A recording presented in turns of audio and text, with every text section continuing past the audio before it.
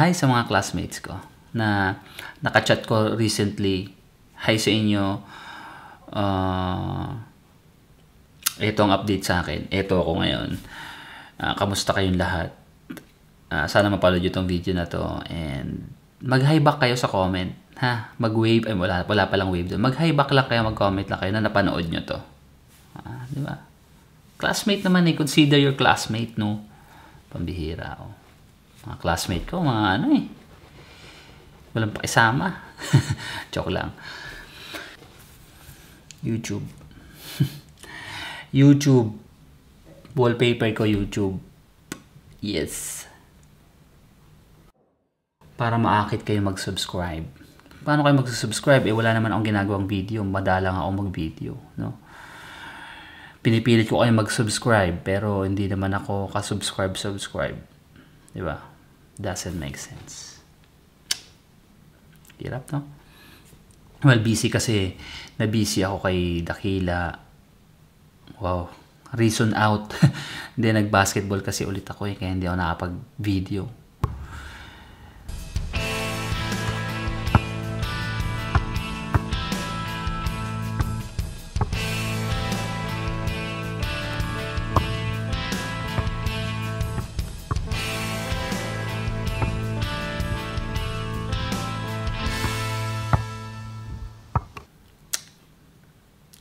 Basketball pa more.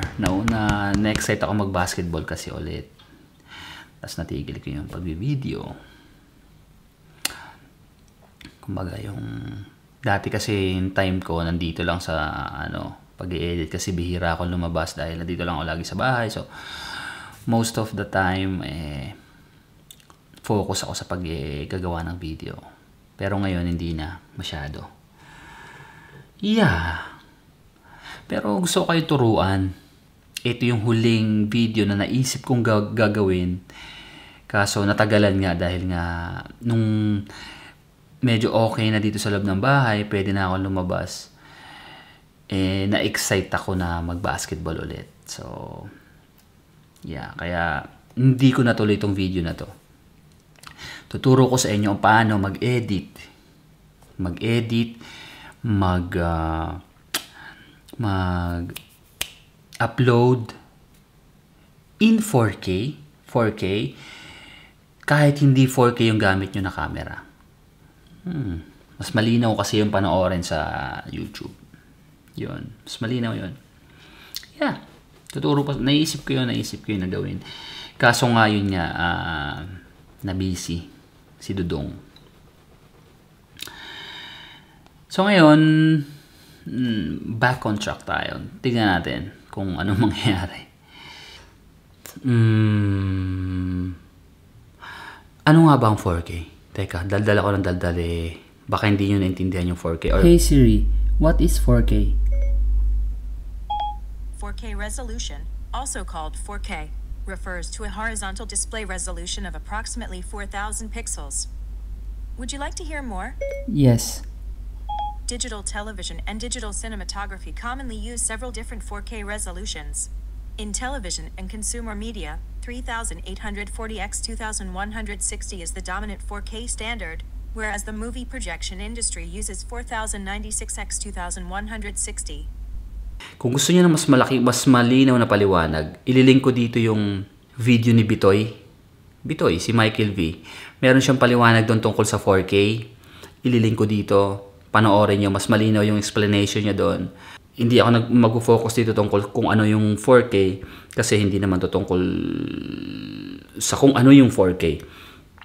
This is a video para turuan kayo kung paano mag-edit, mag-upload in 4K sa YouTube kahit hindi 4K ang gamit mo na camera. Yes, sir. Ganda, di ba? So, let's go and let's edit na. Una natin gagawin, open natin yung Final Cut Pro. Yan, sa Final Cut Pro, open tayo ng new event or option N. Yan. Event name, lagay tayo ng title. Paano paano mag-edit at mag-upload in 4K.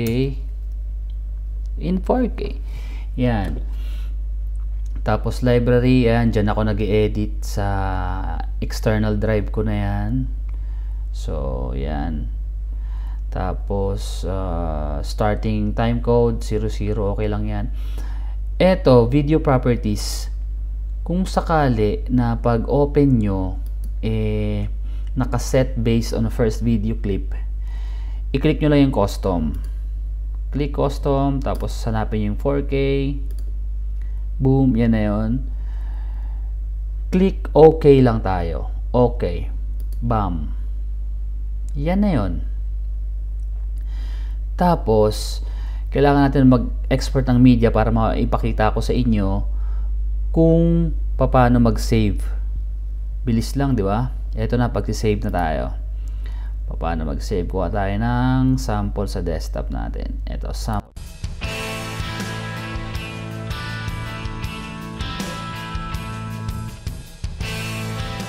Tutorial 4K. Yan. So yan, drag lang natin to. Kuha lang tayo ng konting sobra naman. Kuha lang tayo ng konti. Yan. Sample lang naman to. So halimbawa, tapos na kayo mag-edit. Natapos nyo na yung movie nyo, yung project nyo. Halimbawa, mag-save na tayo. Yan na. Punta lang tayo dito sa Show Share Destination. Yan. Click lang natin yan. Teka lang.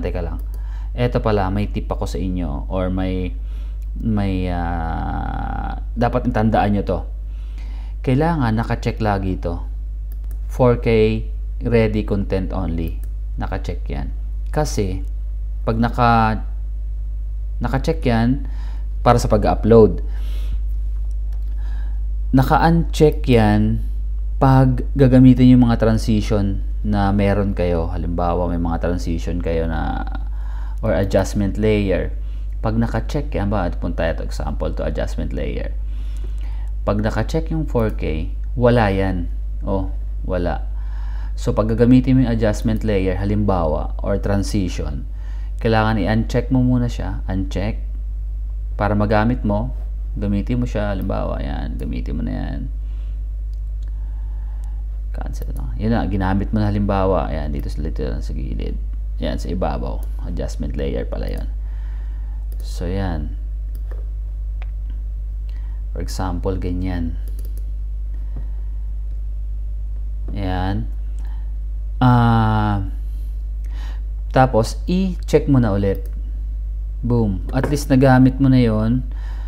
Kasi pag naka-check yan, naka-check yung 4K na yan, hindi mo siya magagamit. So yun lang. So pag mag-upload ka din, kailangan pag mag-upload ka kasi kailangan naka-check to. Naka-check yan. So yun. Pag mag-upload, pag mag-save pala. Sorry. So yeah, dito tayo i-export na natin. Export. Dito tayo sa Apple devices 1080p. Yan. Boom. Yan. Tutorial 4K. Tutorial. Ba't ba nahihirapan ako sa tutorial na to? Banggitin. So i-share lang natin. Share. Shush. Hintayin natin matapos to. 36, 48, 58, 70, 83, 97, boom, 95. Ba't nabawasan? Ayos yun Boom, 100%. Yan, successful. Successful tayo sa pag-save. Hanapin na natin ngayon yun. So, eto, hanapin na natin yung movie na ginawa natin. Punta tayo ng iTunes. Sa iTunes, yan, search lang natin yung tutorial 4K. So yun na yun. Yan. So eto, tutorial 4K natin. Ito na yung ginawa nating movie kanina. So there are two ways to save it sa desktop nyo. Ito yung unang way. Right click, tapos copy nyo, minimize, tapos paste item. Boom. Yun na yun. Yan na siya. Tapos i-upload mo na. Pwede mo lang i-upload. Yung pangalawang way, pwede mo siyang i-drag lang actually. Mas madali. Pwede mo siyang i-drag lang. Teka lang ha, paliitin ko lang to. Yan. Pwede mo siyang i-drag lang. Yan yung pangalawang way ng pagsisave. Replace mo na lang siguro. Yan, boom. Yan. Tapos na. Ganun lang. Meron ka ng 4K video na pwedeng i-upload sa YouTube. Yes. Yun na. Hindi ko na ituturo yung kung paano mag-upload ha. Kayo nang bahala, pambihira naman oh. Yun na yun. Tandaan nyo guys na pag na-upload yun na yung video nyo, tapos na kayo mag-edit, tapos na kayo gumawa ng video, tapos i-upload nyo na. Sa pag-upload, basic na ginagawa nyo, hindi ko na ituturo sa inyo yun ha. Tandaan nyo lang na it takes time din para makita nyo na 4K talaga yung video nyo. Video nyo. It takes time din. Kumbaga, pag-upload mo, hindi agad automatic magiging nakalagay doon 4K na agad. Ha? Hindi agad. So, it takes time. Hintayin nyo. And, yeah. Yun. Ganun lang kadali. Easy as that. Kailangan nyo lang talagang gumawa ng content nyo. Yun talaga importante doon. These things doesn't matter kung alam nyo kung paano mag-edit at mag-upload in 4K kung wala kayong content. Yun. So, gawa ng content. Eto, kumbaga, etong mga gantong knowledge, secondary na lang to. Ang importante pa rin yung laman nung video mo. Yun talagang pinaka-importante. Kahit medyo malabo pa yan, mas mahirap panoorin. Ang importante yung laman. Pero syempre, it adds up spice dun sa video nyo. Na, sayang din kasi yung pinaghirapan mo na video, tapos pag pinanood mo medyo hindi ganun kalinaw. So, nanghihinayang ako. Tapos, hindi makikita yung face ko, di ba? Joke lang yan. Yun talaga yun eh. Yun talaga yun. Para makita nyo yung mga pores ko, tsaka itsura ko. Yeah. Yes. So, yan. Enjoy. Sana na-enjoy yung tutorial na to. At, don't stop creating for yourself. Biglang naging motivational. Basta, yun. Secondary lang tong mga ganito mga video na to. Ay, mga gantong knowledge. Ang importante pa rin, yung laman ng video mo, yung content. Kahit ano pang gamit mo, kahit cellphone lang yan, kahit ano pa yan, kahit anong software ang pang edit mo. Ang importante yung laman, yung story mo. Yung story mo na ginawa. At pinaghirapan mo yan. So, yun. Yun ang pinaka-importante sa lahat. Okay? Para sa mga susunod pang tutorial, abang lang kayo. Hindi ko kasi alam kung kailan ulit And yung vlog namin, hahabol kami kasi hindi na masyadong nakakakilos ngayon dahil nga busy sa baby. Tapos may mga activity kami na ginagawa pa din ng mga kung ano-ano. May buhay din kami, no? Yes. May private life din kami, no? Okay? Sana nagustuhan niyo yung video, no? No. Sana nagustuhan niyo yung video. Sana may natutunan kayo. Sana maging malinaw yung turo ko at naintindihan nyo. At kung meron kayong tanong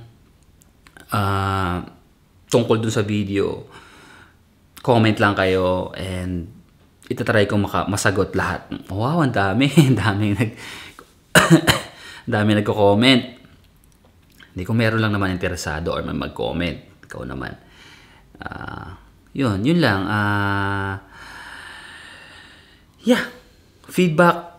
Kayo na bahala sa feedback. Feedbackan nyo ako. Yun. Hanggang sa susunod. Kaya na mga tutorials pa. Kung may maisip pa ako, share ko sa inyo. Share natin. Basta pag may alam kayo, share nyo rin sa akin.